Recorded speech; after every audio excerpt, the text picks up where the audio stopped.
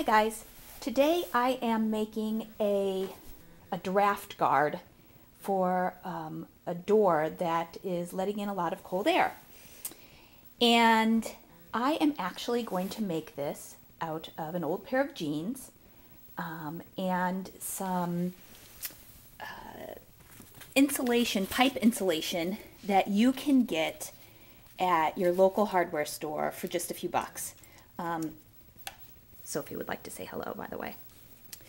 So anyway, this is super easy. I was going to do this with just regular fabric, which of course you can do if you know how to sew. You can just sew two pieces of fabric together and do this. But it dawned on me that I have a bunch of old blue jeans laying around, or old pants, and it would be really easy to do it this way. So let's give it a try.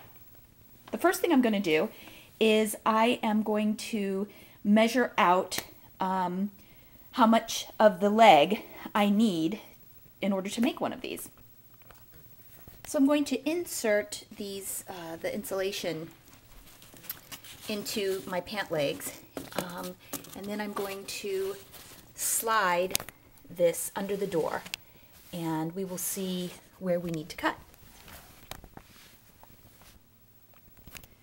So this is what it looks like, just, you know, mocked up in the doorway. And as you can see, I'm going to end up having to cut up into kind of the crotch of the jeans, which is fine because we're going to do some stitching anyway. But you might want to take a marker and mark approximately where you're going to cut. All right, so what you'll notice here is that I cut the pant leg out. The pants obviously get wider up here by the hips, and so I just cut it out kind of as a nice long even as I could rectangle, and we'll just sew that side up anyway, and we're going to sew this back up so these pieces of insulation won't pop out.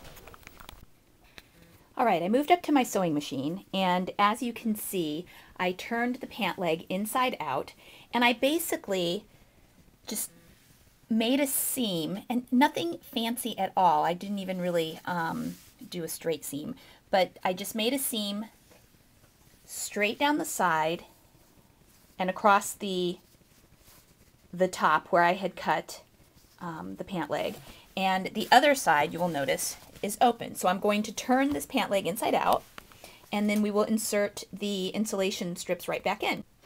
So here's the leg turned inside out. It's opened at the bottom of the cuff where it was already finished, and you can see that it's closed at the top, nothing fancy, and at the side, and I'm going to insert the strips right back in. So there you have it. I inserted the insulation strips right back into the pant leg, and actually you're good to go right now. You just slide this underneath your door.